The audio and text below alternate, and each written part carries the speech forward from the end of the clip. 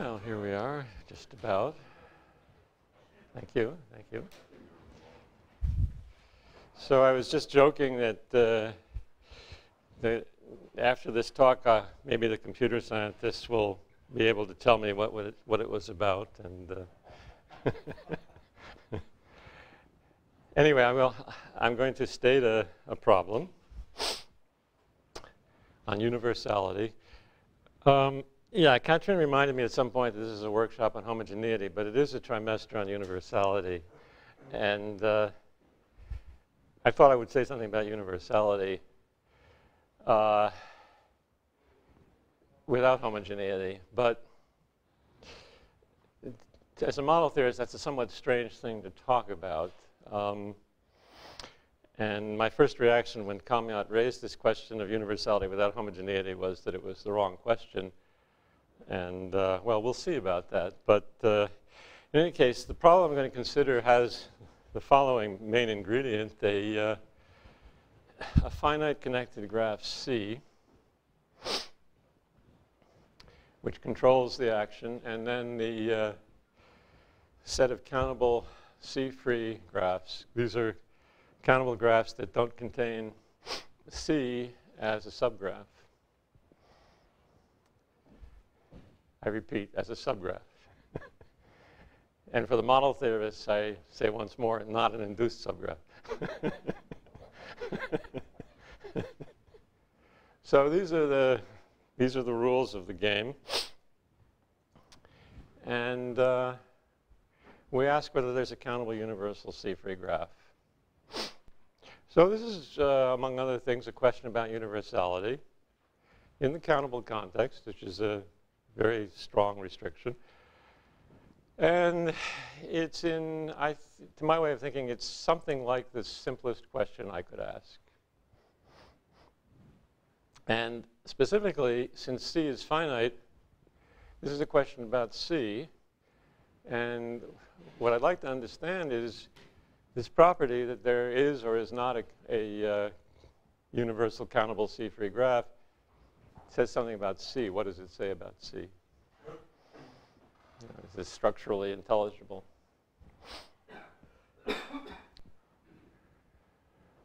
There are a few questions, really, so let's play with that for a second. The first question is the one I've asked. The second question, I will argue, is the one I should have asked, which is not immediately evident. And what I mean is, even if I'm a graph theorist who happens to have a passion for the first question, I would still claim that the second one is the one that I should ask. The third question is, if there is a countable universal secret graph with an oligomorphic automorphism group, then what is the language for making this graph become a homogeneous structure? I mean, it's not going to become a homogeneous graph, but a homogeneous something, metric space, whatever it may be.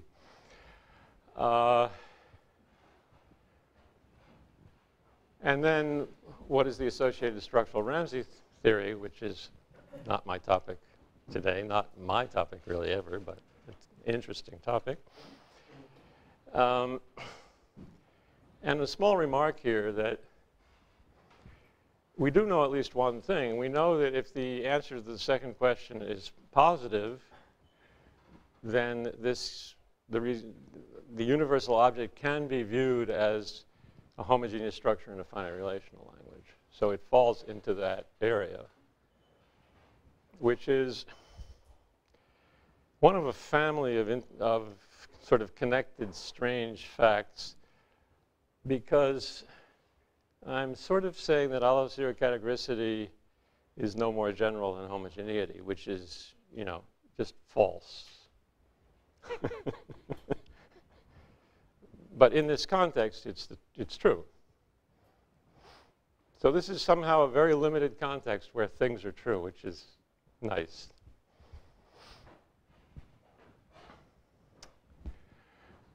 This slide is an outlier in the talk. This is the model theory slide. And this is not really going to be a model theory talk, so I'll come back to what I'm actually talking about afterwards. But I thought I should admit to what I actually see as the problem. So let me digress off to here. So really, C should not be a single finite connected graph, but it should be a finite set of finite structures in a finite relational language. It should be a finite set of constraints. Okay. And then you should consider the theory of C-free structures. And then you should consider, and I'm not going to develop this theme today, so some of this may not make sense to a lot of people, but I'll just go briefly over it. You take the theory of existentially closed C-free graphs. You look at that. And I think the real question that emerges for me from this is that there's a very sort of large question here. Can you compute the model theoretic properties of this theory from the finite set of data? And this is very similar to asking the same question for simply models of a universal sentence. But if I ask that question, then I expect all interesting problems to be undecidable. And if I ask this question, I semi-expect, I kind of consider the intriguing possibility that all these problems are decidable. And that's where the difference between induced substructures and substructures, it seems to sort of cross the boundary from hopelessly complicated to maybe we can completely understand it.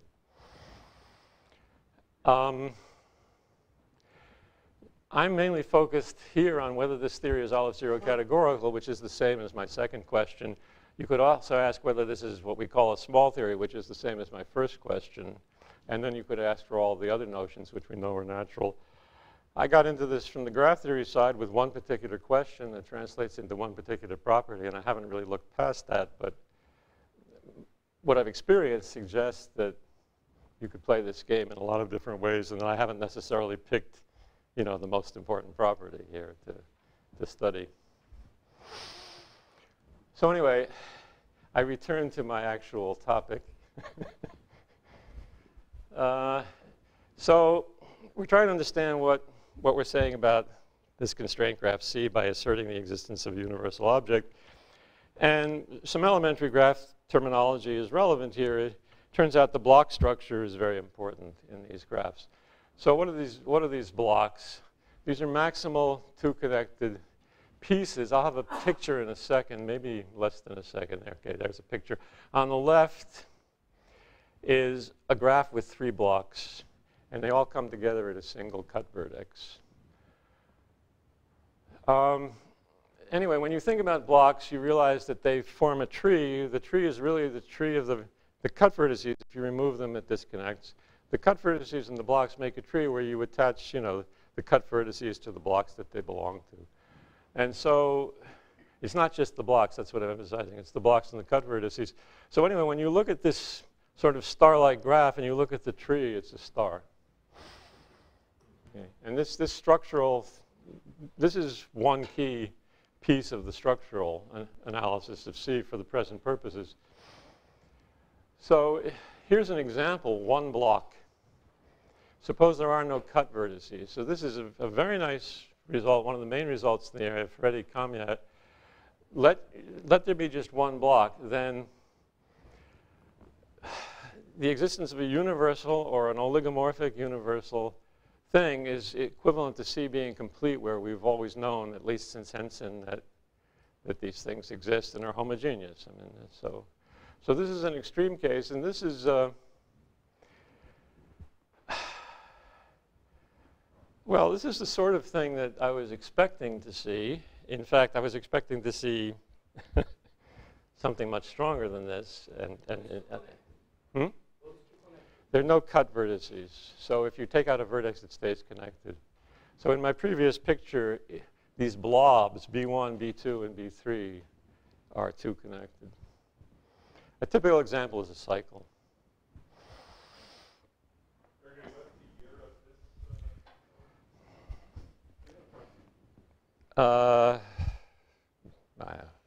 It wasn't immediate.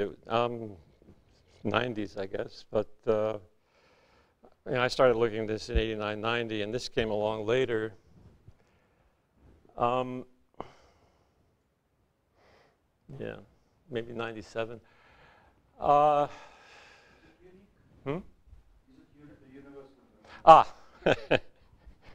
Not at all. You know, that's really what bothered me about this whole question the first time I heard it. What is a universal graph? So take the case of no constraints. What is a universal graph? Well, it contains the Rado graph. It's a graph that the Rado graph and then something more. So my model theory slide, if it made any sense, it actually explains how to make it canonical. I mean, I'm talking about things ultimately being olive zero categorical, at which point they'd better be canonical. So if you, I don't want to do this today, but if you're willing to think about existentially closed structures, then my question is whether it's unique in some sense. I mean, it's but the universal thing in any case will become unique under my constraints. So there's a way of making this canonical, yes, but it isn't a canonical according to the definitions. But making it canonical allows you to develop a theory. Oh, it's a clique, a complete graph. Yeah. So this is a classic case. If you have a complete graph and you consider, so Kn, complete graph of order n, you consider Kn free graphs, you get your homogeneous universal object, and there isn't anything else. And though this theorem wasn't actually known when I first started thinking about the subject, it was kind of a model anyway for what we were expecting, except something much stronger.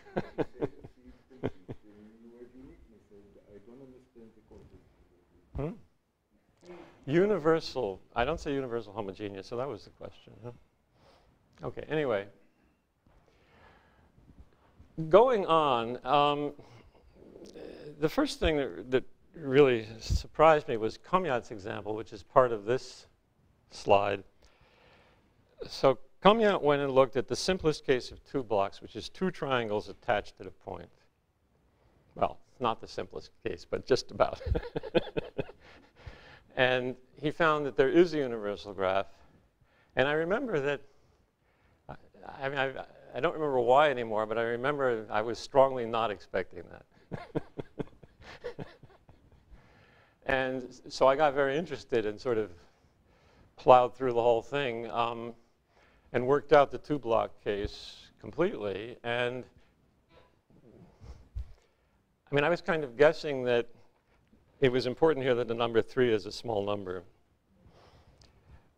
And what are the small numbers? Well, I think the largest small number is 4.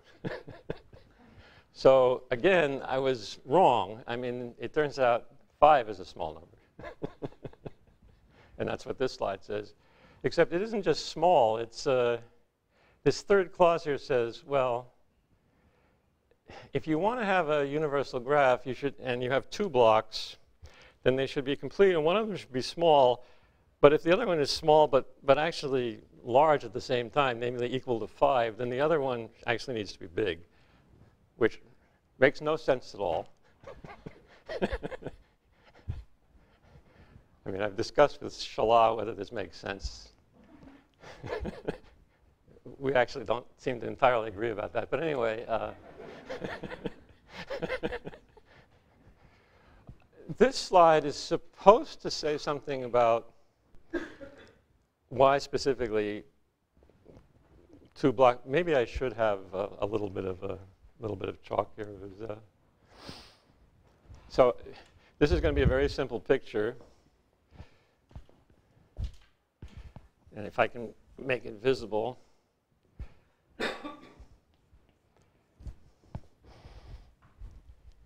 I've written sort of K5 wedge K5. That's this thing here. Two cliques of order 5 wedged together. Okay. Sorry? One is big and one is small? No, oh. The chalk, and the chalk was wet to boot. But anyway. These better be the same size 5s in this picture. You understand the question. Look, I've used numbers as variables in the past, but not here. So anyway, what is this picture? You have these cliques of order 5 that you can see kind of lined up in a, I don't know, like a film strip or something. And I've singled out for your attention the middle row of edges, and I've written the word rigid over it. This is in the context of, this is first of all a K5 wedge, K5 free graph. That's one of the most important things about it. The second most important thing is it's only just barely. It's only just barely K5 wedge, K5 free. If you try to attach one more 5-clique anywhere in this picture, you're going to get a K5 wedge, K5. So this is kind of a maximal, in a certain sense, K5 wedge, K5 free graph.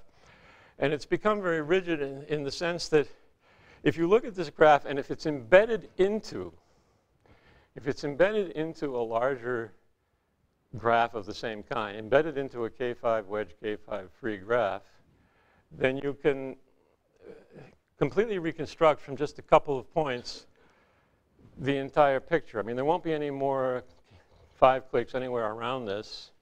And from any single point, you can reconstruct a kind of a connected component in a certain strong sense that will look exactly like this. So this is a very rigid picture. One point determines the whole picture, and 2 adjacent points in the middle line is a little bit better for my purposes because it not only determines the whole picture, but it determines the whole picture with an orientation, which is what these arrows stand for. In other words, if I were to fix the first 2 points in that middle line, then after embedding this into any graph in my collection, I would still be able to see that blue line coming out as a definable set of functions. And so this is an extremely rigid thing. This definitely violates any possibility of having an Aleph zero categorical automorphism group anywhere in the picture, because from 2 points I can define infinitely many points. And if you think about it, it also violates the possibility of having a universal object at all. This is sort of why these two things are so closely related. Usually the picture that violates Aleph zero categoricity with some decorations, some Christmas tree ornamentations, becomes a picture that violates universality.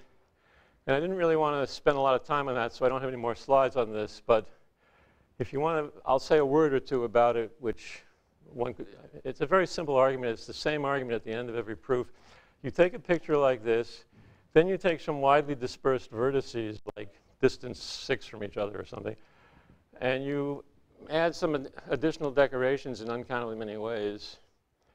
And then you realize that this can't all fit into one countable graph. So there's little modifications which you can almost always make, but not always. So really, the two questions I started with are very similar, and this is sort of the typical proof of non-existence sitting here, something like this. And this is part of what one needs to understand, what is actually taking place here. So here's another, I'm giving sample theorems, and we'll slide off eventually into conjectures. I hope you can tell when that happens. But anyway, to begin with, so for the case of trees, if you're looking for an oligomorphic automorphism group, then you need to be looking at the constraint graph being a path. The constraint graph being a path was one of the earliest examples considered. This is Kamiat-Meckler-Pak, and this is what had just been done when Kamiat started explaining the subject to me. And if you want to take out the oligomorphic condition, then you have to change the constraint a little bit. It's now what I would call a near path. You get to add one more leaf. So, and that's it. So you get to take a path and add just one more leaf to it. So I don't like this as much as the previous one. But anyway, that's the answer. So we're sort of, so we're sort of in a mode of looking at examples and assuming that these are not random examples, that maybe they're trying to tell us something. So here are some reasonable conclusions from the story so far. And, well, so for Eddy Kamiat, it seems like the block should be complete. It's not what the theorem says, but it seems like what the theorem means. Maybe the block, if blocks are so important and paths are so important, maybe the block structure should be path-like. This is free fantasy mode for a while, doesn't seem to be much difference between the two formulations of the problem, and kind of looks like the oligomorphic case when they do differ is the cleaner of the two. These are obviously prejudiced conclusions, but probably shared prejudices today. Okay, so anyway, let's make some actual conjectures in this vein. So some of this is conjectural. So the solidity conjecture is still a conjecture now. So we've definitely slid into the conjecture territory at this point. We do, okay, so we conjecture that the block should be complete.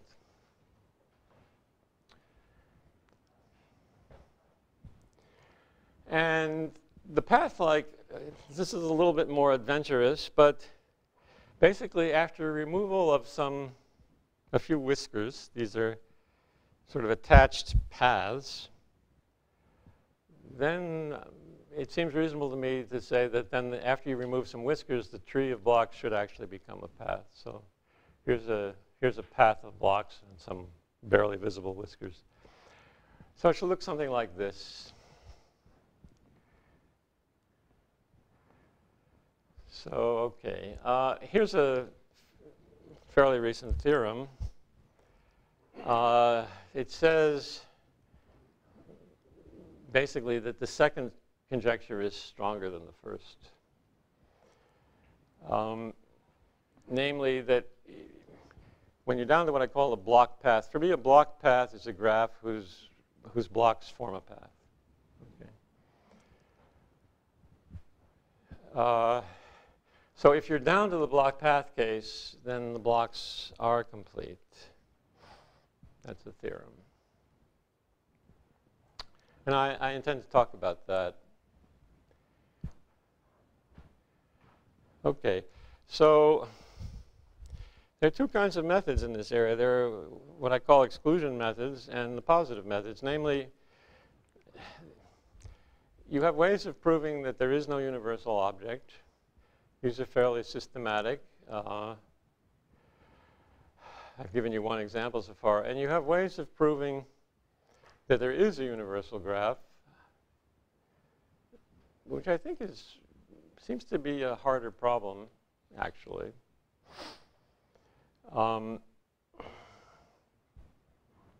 So I'm going to talk first of all about these exclusion methods because that's, for example, what the main point of Ferretti-Kamiat is to exclude everything except the complete case. And we're trying to generalize that to the block path case. So we actually only use three methods.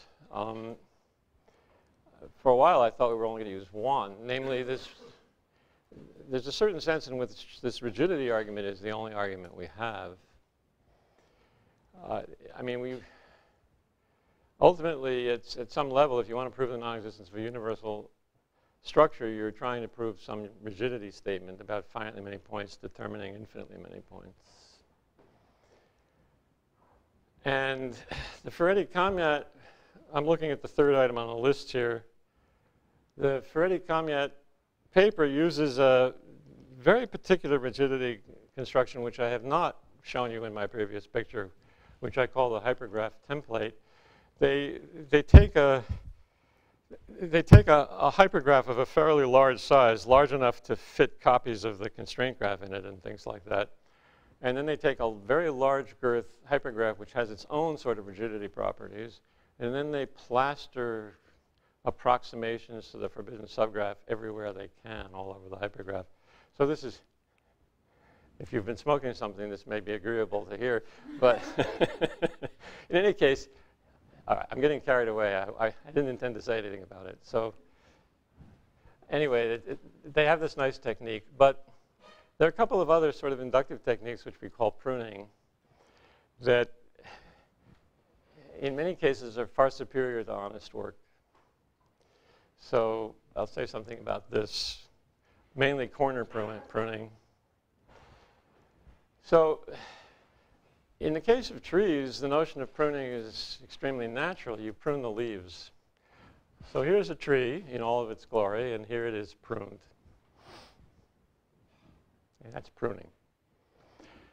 And, you know, it's a kind of a reduction, truncation operation, but all leaves at once, not one leaf at a time, that's all. So this is pruning for the case of trees. And then the lemma is that if you had a big, complicated tree and it was nice, there was a countable universal T-free graph, then after you prune it, it's still nice.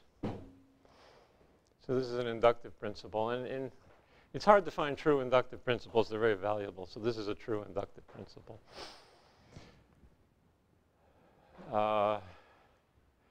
Because if you had the universal object for the first kind and you took the points of infinite degree in it, then you'd have the universal object for the second kind. So it's not too hard to prove.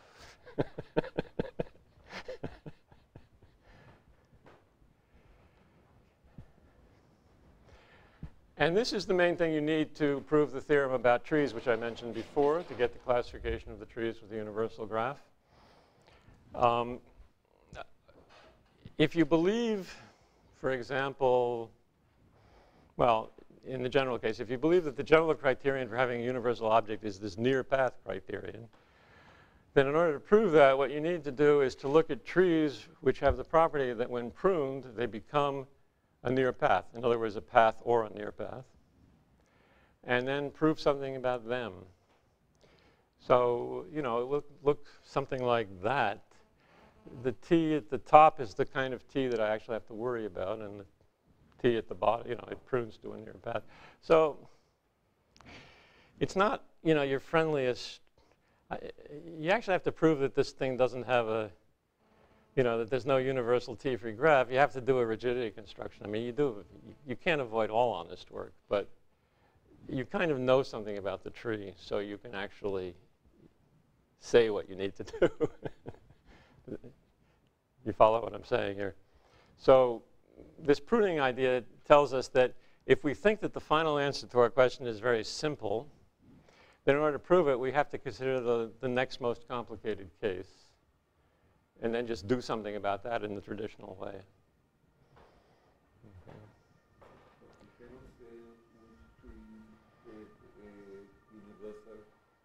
Which kind of trees have universal Near paths.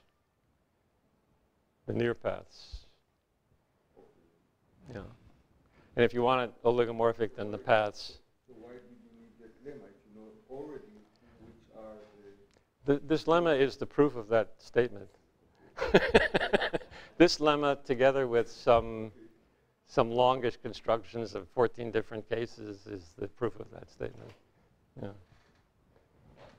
This lemma tells you what you need to prove in order to prove the theorem. Yeah,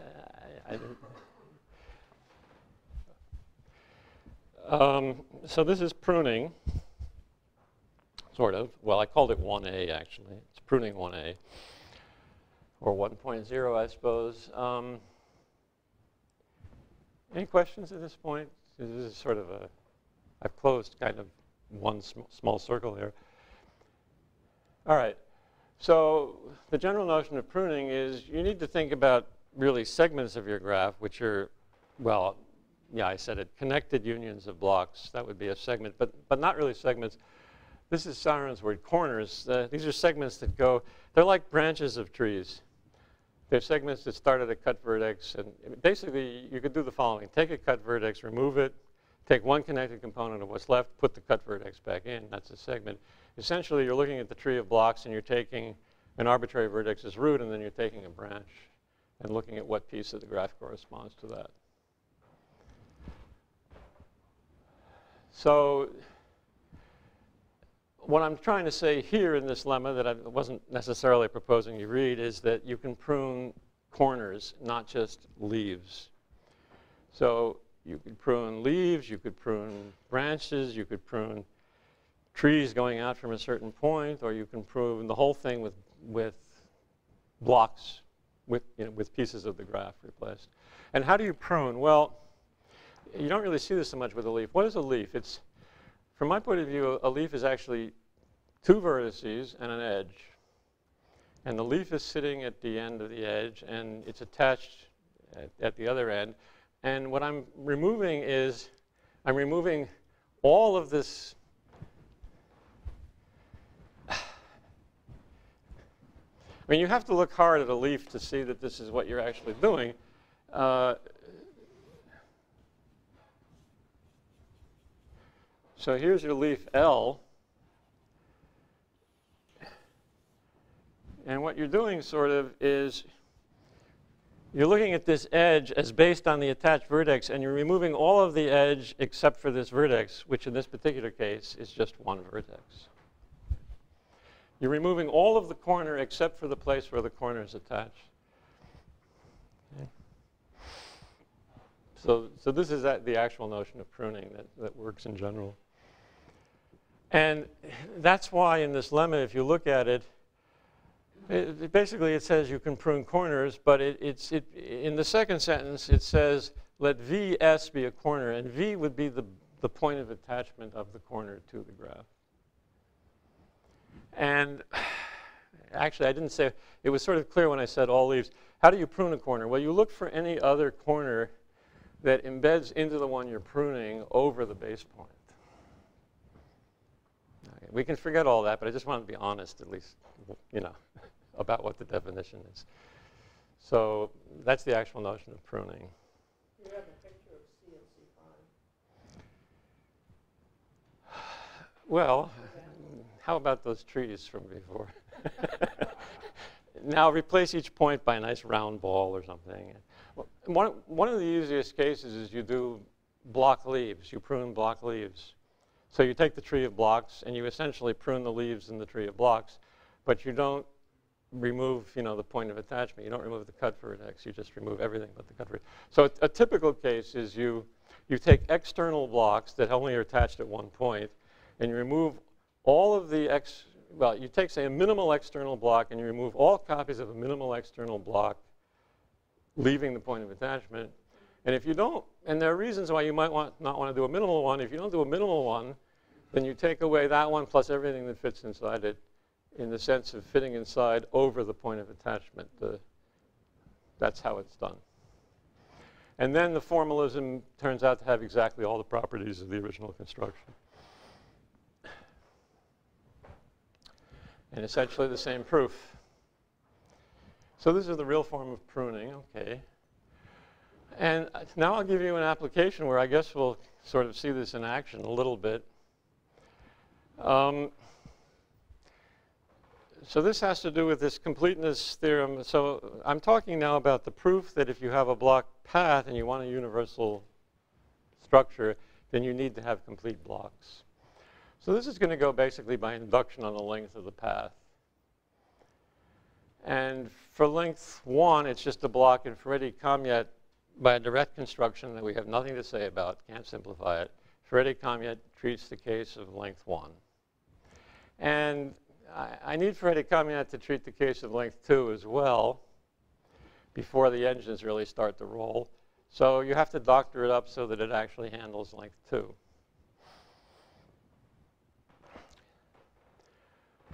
And then you start analyzing a counterexample to my claim of minimal length. So let C be a block path with L blocks, and let's suppose that we're wrong. Let's suppose that there is a countable universal C-free graph, but we don't have this complete, we don't have the blocks complete. And consider it minimal. So consider a minimal counterexample. Now all it says is consider a minimal counterexample to what we want to prove. Then this is what pruning leaves you with. Leaves you with something which is not entirely clear. But this is what it leaves you with. First of all, one thing which is reasonably nice is that at least the blocks are complete other than the end blocks.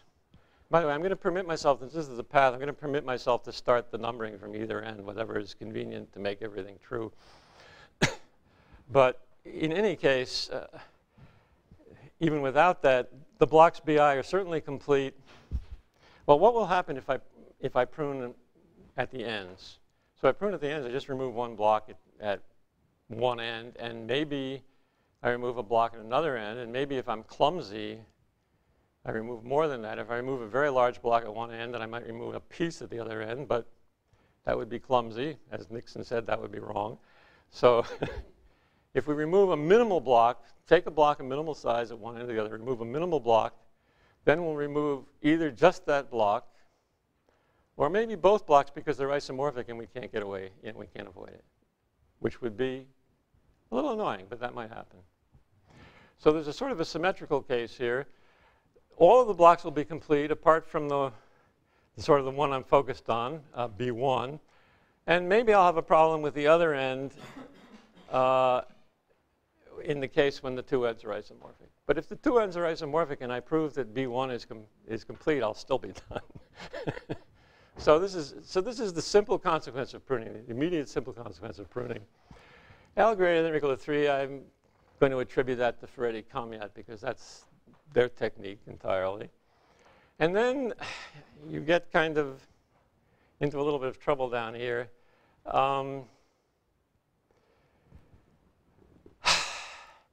L2 is the corner. This is for Carl now. You want to see a corner? Take the second cut vertex V2 here and take the left side. That's L2. Including V2. And then take the right side starting at V1, and that's R1. Okay? And R1 is, well, most of R1 is in red and most of L2 is in blue, except now I'm leaving out the cut vertices. So L2 minus is not quite up to V2, and R1 plus is starting beyond V1. And it turns out that you only really get into trouble. I mean, this situation only survives if this left piece, starting from here and going back, is embeddable into this right-hand piece starting from here and going forward.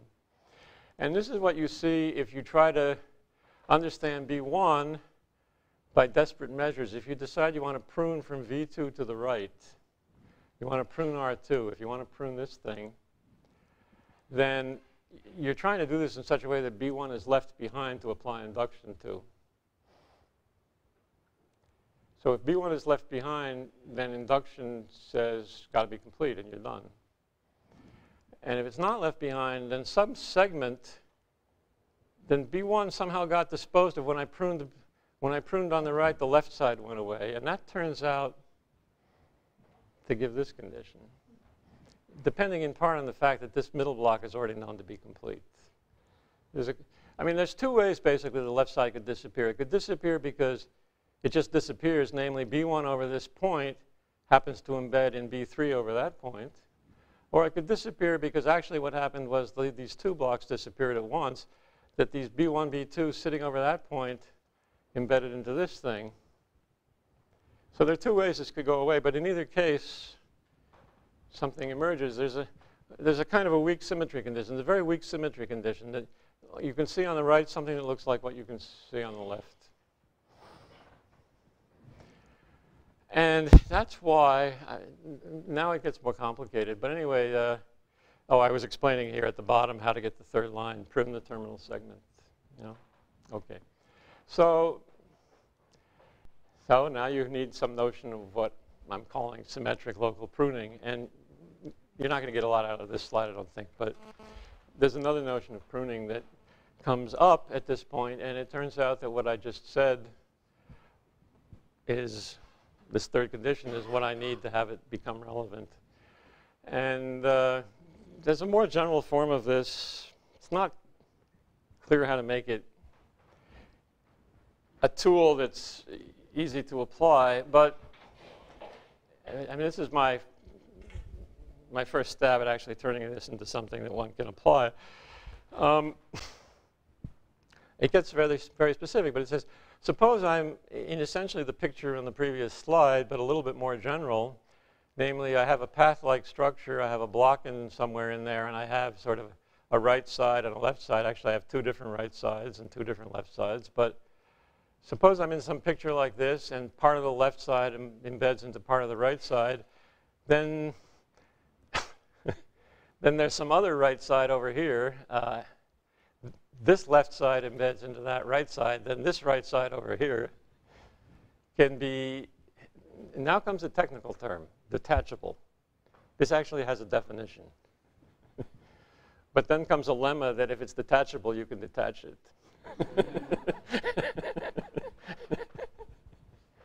And this I don't want to get into right now. Okay. But This is the thing that's going to allow you to use the reduction on the minimal length? well, the first one was already heavily using, and the first pruning already used a lot of induction just to set things up. And then this finishes it. I will, the previous slide, whoop, that's not what I, okay. So the previous slide now tells me that I can actually erase this part, get something shorter, apply induction, and now we're actually done. Yes, now we're done. With very little work on our part.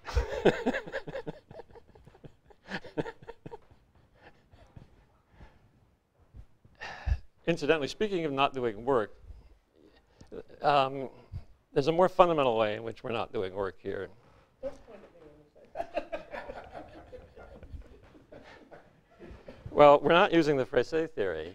And one of the important things I wanted to do this week was speak at this homogeneity workshop and point out the virtues of not using the Fréchet theory. But that has more to do with the positive side. But these are negative results. You wouldn't use the Fréchet theory here anyway. But on the positive side, you'd expect to start using the Fréchet theory. And we don't, because I was just reminded that's another thing which is too hard that we don't do because it's too hard. Okay. And, you know, we're trying not to do the there must be a rigidity construction here. There's always a rigidity construction, but that's too hard, so we do induction. So anyway, I am about to talk about positive methods. So now I'd like to, you know, this may be for some people the most interesting thing. How do you get these universal structures? And most of what I think about this is conjectural because, I mean, we know how to do it in principle, only in principle, but the actual results are mostly conjectural. I've been kind of focusing lately on the exclusionary part. I'm trying to build a, I don't want to use the term enemies list. I seem to have Nixon on my mind. I'm building a friends list or a candidates list. I'm building a list of things where I think there's a universal graph because I haven't gotten rid of them. And I mean, that's my only reason. But let me talk about positive methods. So, well, we've been talking a lot about algebraic closure around here, and for good reason. Here's a notion of algebraic closure. When I started writing these slides, I was planning on staying graph theoretic and combinatorial, and then I gave up. This has happened to me several times. There's a point in these definitions where I really can't for the life of me seem to write them down correctly without taking advantage of a little bit of model theory just to set the scene. But in any case, I started by giving just a straight out definition of what I mean by algebraically closed. And I guess I'm happiest with this definition actually of A is finite. But no, I guess this is okay. Anyway, this is the definition. Now, this strange notation, which I'm not that fond of, I just threw it in there. This is supposed to be the free amalgam. The free amalgam just as graphs of infinitely many copies of your ambient graph gamma over the base set A. So algebraically closed means basically that if you see something in gamma, then you could just as well have infinitely many copies of the same thing and you'd still be C-free. So for those who know the model theoretic notion of algebraic closure, it feels like algebraic closure. Namely, you can repeat what you see as many times as you want and it won't create a copy of the constraint graph. So this is the notion of algebraic closure. And it's enough to state a theorem. I don't think it's enough to actually prove the theorem, but it's enough to state the theorem. These conditions are equivalent. You have this oligomorphic universal object, or the algebraic closure of a finite set is finite. That is to say, every finite set is contained. Every finite subset of every C-free graph is contained in an algebraically closed finite subset. I'm not sure that's really the best way to say this. It's probably better to say it just model theoretically, but this is a way of saying it. It would sound very similar no matter how I said it. Yeah, this is another one of these things that, I mean, it's closely related to the one I mentioned earlier. This is one of these things that really shouldn't be true, but it is. I mean, you know, the second condition seems extremely weak, and it's strong enough in this context. So this is my criterion here, and the thing is, it's actually not so easy to check in practice. And it would be even harder to get the language for amalgamation. To get the language for amalgamation, you would first of all have to check this condition, and then secondly, work out the type structure over arbitrary finite algebraically closed sets. Well, in theory, I know what the type structure is. I mean, in principle, when you have a finite algebraically closed set, its type is simply described by which fragments of the constraint set you can embed over it. That's it. That's fine for model theory, but if you're doing Ramsey theory, then you're going to need a lot more information than that. I mean, okay. Anyway, I wanted to, what we actually do is, when we're applying this method, is compute the, sorry, I was going to say compute the algebraic closure, which is kind of nonsense except in a few cases. We estimate the size of the algebraic closure. And in order to do that, there is a computational aspect. We describe the algebraic closure rather explicitly and then try to estimate the size. It feels like a computation, but it's, at the end, it's just an estimation. So here's some terminology for actually deciding whether something's algebraically closed or not. So now we get into the gritty details here, and never done this in public before. Always wanted to, but never found the right victims, and here we are. So anyway, yeah, well, there's a kind of an ambient universe you're in, and this is where I threw in the sponge and said, I'm not going to try to say this in a completely model theory free context. I mean, put yourself in a nice existentially closed model of the theory to begin with. This is long enough as it stands. And then just work inside some universal domain with a structure X, which may or may not be algebraically closed, and some interesting data about it. So anyway, these are finite sets, X, A, B. So B is free over A. If you can repeatedly copy as many copies of this as you want for all n, and A is a base. Sounds familiar. Sounds like kind of like the definition of algebraically closed in a way. A is a base for B over X if A is minimal so that B is free over it. Well, A is minimal so that, first of all, X is contained in A, and B is free over it. So this is a reasonable. And so here's an example of the words. So let's take, this is Kamyat's bow tie, a triangle attached to a triangle. Let's take a single triangle and a point in the triangle and ask what a base for the triangle over the point might actually be. Well, so the base can't be the point, because if you have a triangle, oh, okay, I can see that,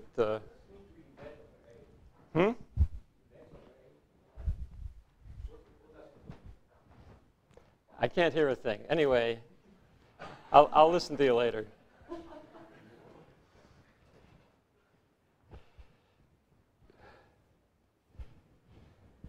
Do we have, no, here it is. Okay, yeah, real chalk, plenty of real chalk. I didn't see that. Yeah. So obviously, this triangle, so this is Kamyat's bow tie. With the dots included, this is Kamyat's bow tie. So a triangle can't be free over a point because two copies of it would be Kamyat's bow tie. What was the question? Oh.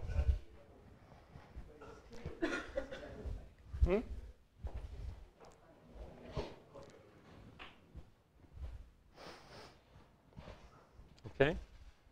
So a triangle can't be free over one point, so there has to be something more coming in. So when you see a triangle, there has to be something more to the algebraic closure, basically. And this is a very well-known analysis. So if you have a kind of a special edge in the triangle, if you have another point A, so that edge I mean, this could happen. You could have an edge contained in infinitely many triangles. There wouldn't be any bow tie. But in that case, you're free over that edge, and that edge is a base for the triangle. Okay? And if you're not in that situation, one possibility, there's a couple of ways that could happen. If you're not in that situation, then the triangle is a base. Oh, I think someone must have been correcting this misprint. I finally reached it. For x, T is a base for T over X. Now that I've reached this point, I understand what I was being told. T is a base for T over X. Okay. All right. So anyway, we need to, I've given you two definitions. We need to bring them together. So the point is something like this. There's a tight connection between algebraic closure and these bases. A is algebraically closed if and only if everything is free over A, where everything is not actually everything. Whoops. Well, that didn't. All right. Laser. Okay, here we go. So the point is, this is really a criterion. What do I need to check is free? What I need to check is free is the stuff that comes from inside my, oh, yeah, here I got carried away. I forgot I was only supposed to be talking about one constraint graph. I gave the general form. So let's come back. One constraint graph. So I actually only have to check things that sit inside of C.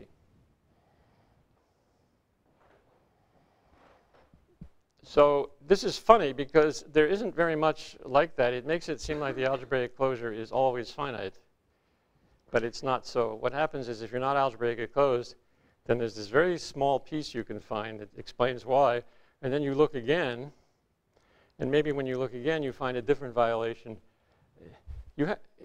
What this says is that if I iterate, there's a process implicit in line 2 of looking for what's wrong with A and fixing it. Look for things that aren't free, take a base, add it to A. Keep on doing that. If at some point you're done and it's finite, then you've got your finite algebraically closed set. But there's an iterative process. So I managed, the nice thing about this lemma is you don't have to talk about that. That if you want to check whether something's algebraically closed, namely you think you're already done, then you just have to look a little bit at what's going on. So, so this is how things sort of actually work. And in the case of the bow tie, you can make the following computation. Now, the first proof, Kamiat's proof for the bow tie was a Price-A construction. We've come close to understanding the algebraic closure operation at this point in his case. But the rough approach to Kamiat's theorem about the bow tie is that the algebraic closure of any finite set Y has at most, of any finite set X has at most 4 times as many elements. Now, actually, we know the following. When the constraint graph has complete blocks, then the algebraic closure of a set is the union of the algebraic closures of the points. So what I'm actually claiming in this lemma, which I didn't feel like putting it all on the slide, is that the algebraic closure of one point has at most 4 points in it. And now you can imagine you just sit down and look.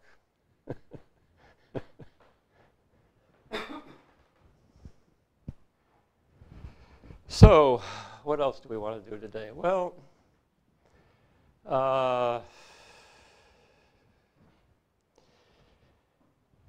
so for the general bouquet analysis, the main thing is to prove existence in most cases when one of the blocks, the bouquet is 2 blocks, 2 complete blocks. So the existence problem is given a block of size at most 5 and another block of almost any size except maybe 5, prove the existence of a universal object. And we use this criterion, namely, in order for this not to be true, there have to be many, many configurations containing pieces of my constraint graph. And these actually have to be, in this particular case, blocks of my constraint graph. So I have a graph which is sort of full of large cliques. And these large cliques take you from one point to the next point to the next point to the next point. So you have like tons and tons. It looks a lot like that picture I showed you of the overlapping K5s. There's a K5 next to a lot of other K5s, next to a lot of other K5s. Anyway, the delta system lemma tells you that there has to be some coherent way that in large all of these configurations meet each other. Very likely they're eventually pairwise disjoint. And using that, you can sort of show that if you're looking at a case where you think there's a universal graph, the only actual problem that arises is precisely with m equals n equals 5, where by the time you finish the analysis, you're looking at the picture that tells you what's wrong, which is locally the things meet, but very soon after that they become disjoint, which is not very easy to arrange without putting the constraint graph in most cases. So this is, this is that. So anyway, I thought I'd write down some very explicit conjecture. So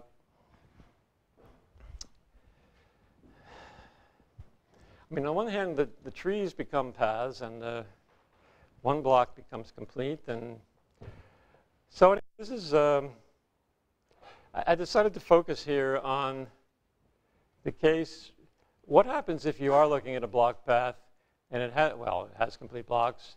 Let's see. All right, so this is the conjecture, sorry. So C contains no trivial blocks. This is the main thing. So by a trivial block, I mean an edge, which is, sort of isolated in the graph. So a tree consists entirely of trivial blocks. So this is, I'm trying to say here, suppose this is the opposite of a tree. Suppose this is the opposite of a tree, then what could it look like? And so the conjecture is that, first of all, it should be a block path in that case, literally. And it should be on this list. So this is, this is not a conjecture in any old-fashioned sense of the word, like I believe that this is completely correct or something, but this is sort of what I believe at the moment, today, And in particular, I haven't, in almost all cases, I have no proof at all of existence and no attempt at a proof, okay? These are the ones that I don't think I can eliminate. And the others that you don't see are the ones that I do think that I have eliminated, but okay.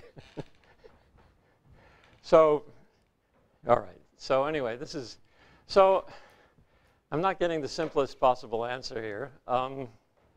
If you...